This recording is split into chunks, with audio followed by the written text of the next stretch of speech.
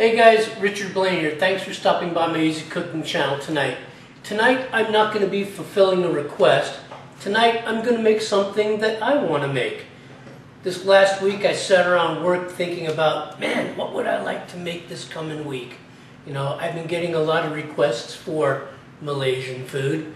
I've been getting a lot of requests for more pasta dishes, but every now and again I've got to deviate from that to keep everything fair.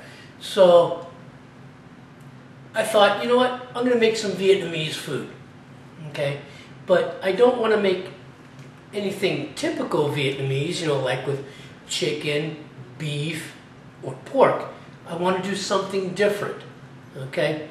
So I spent a lot of time this week doing some research, and I decided to do some Vietnamese food this week with the main ingredient called an eel.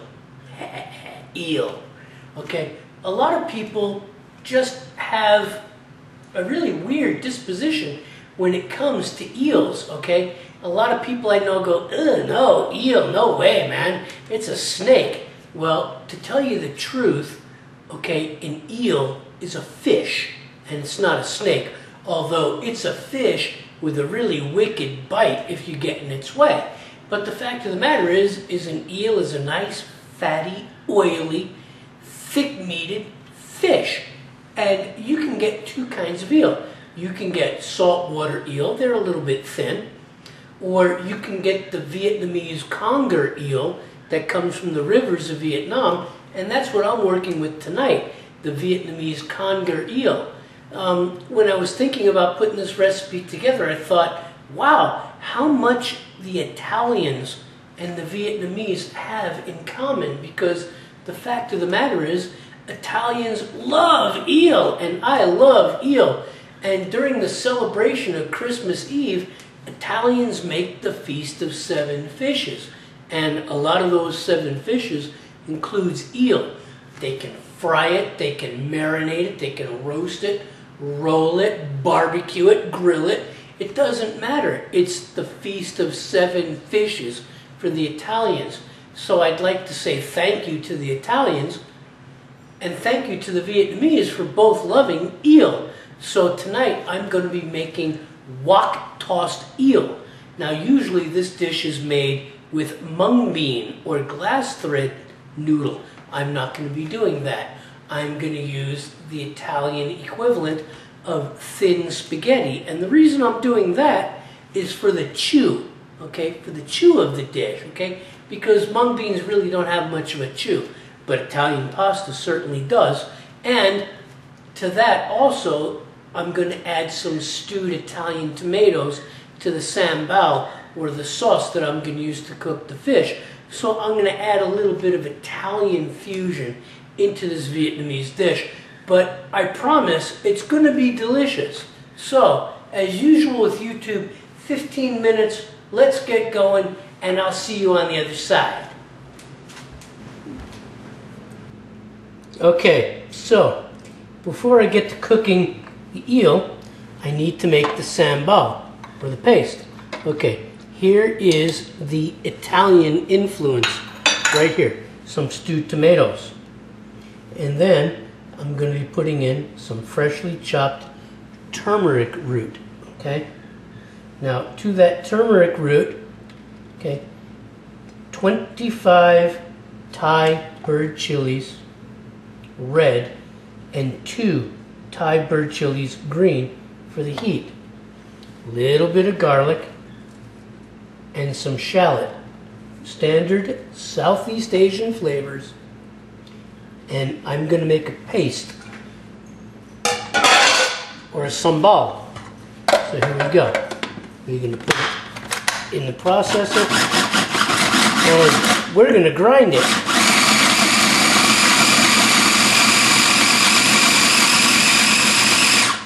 Then we're going to chop it.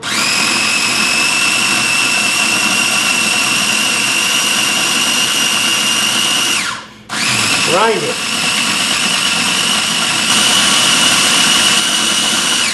Okay, this sambal is done. I'm not going to make it smooth. I want it a little bit coarse, a little bit chunky, okay?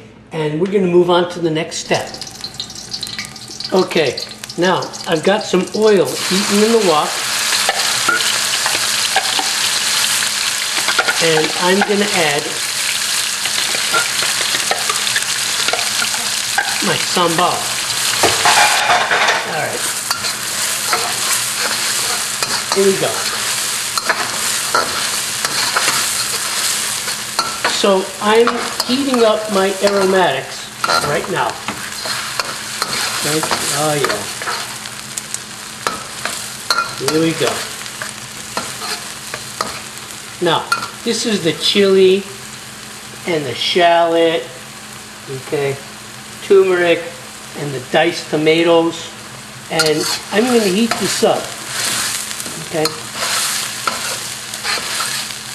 Get it up against the side. See that? Yeah, there we go. That's how you cook with a wok. Get it up against the sides where it's nice and hot. There you go. I'm going to cook this for about a minute or two. Get this nice and heated. Alright. This sambal been cooking for about 3 minutes. And it's nice and fragrant. Now I'm going to add lemongrass. Oh God, I love lemongrass. Oh, cell phone's ringing. Somebody's trying to get me, but guess what? I'm not going to answer because I'm too busy cooking for you guys. So there it is. So there it is. I add some lemongrass, and I'm going to cook that until the lemongrass is fragrant. God, it smells so good. Now I'm going to cook this lemongrass for about 2 minutes in this sambal paste, and then I'm going to add the eel. So hang on tight. Okay, so this sambal's been cooking for about 3 minutes, and in goes the eel. Okay, this is Conger Eel. Vietnamese Conger Eel. Okay. There we go. Okay. Now, I'm going to toss this eel in this sambal for about 3 minutes. Okay. Get it to cook through. Oh, yeah. There we go. All right. I'm going to toss this eel for about 3 minutes, get it to cook through in the sambal, and then I'm going to move on to the next step. Okay. And we can add a little water to it.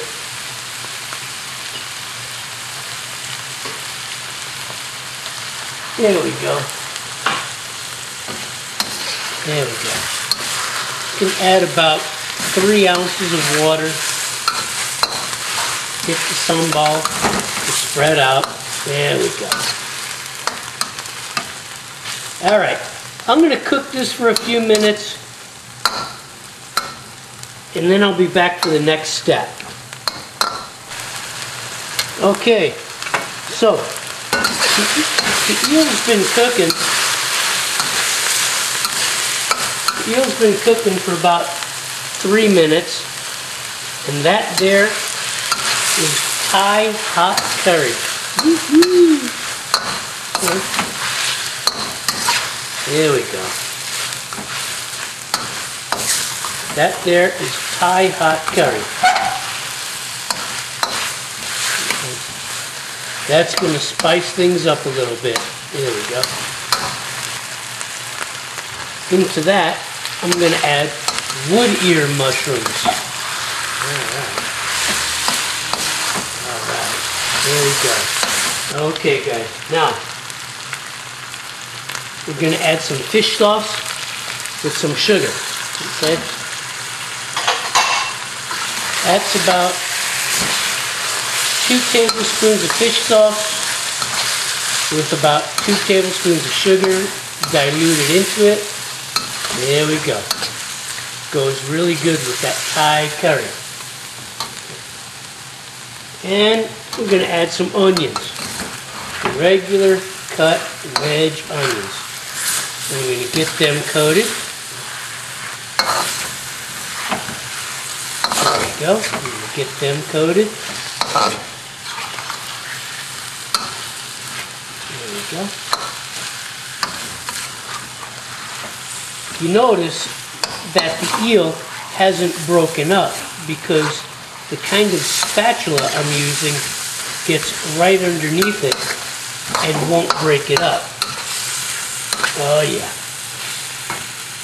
There we go. Now, going to add a little bit of white pepper. Going to add a little bit of black pepper.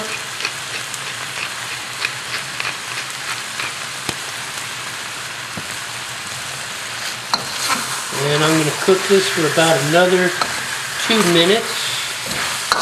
Get those onion wedges nice and soft. Okay. There we go. Now, there we go. There we go. There's the pasta. Okay. There's the pasta. There we go. I'm going to mix that in. I cooked the pasta a little bit al dente, a little bit harder than al dente, because I knew it was going to cook in this dish and suck up the sauces. Okay.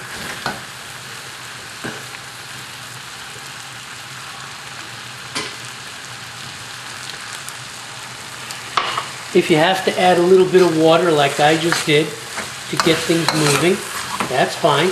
There you go. There you go.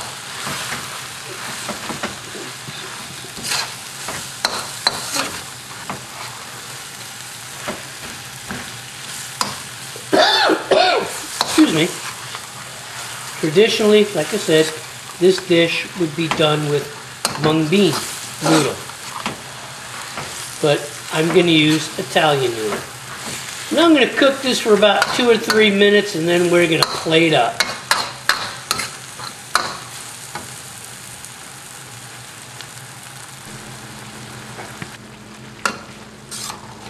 Alright, I've added just a little bit of water to get things moving around. I'm about 2 minutes from plating, and I'm going to add some freshly chopped Thai basil. God, I love Thai basil. Okay, and I'm going to mix that in there. Okay, and I'm going to plate up. There it is, guys. Wok tossed eel, garnished with chopped peanuts, Thai curry, Italian spaghetti, going to do the fusion, basil, pepper. It's a delicious dish. If you like Asian food, you'll like this. Go ahead and make this dish, make it your own, and I'll see you on the next video. Take care. Okay guys, there you have it. Wok tossed eel, Vietnamese style, with a little bit of an Italian influence. I'm glad to stop by. I hope you make this dish. I hope you make it your own. And I'll see you on the next video. Thanks for stopping by. Take care. I'll see you soon.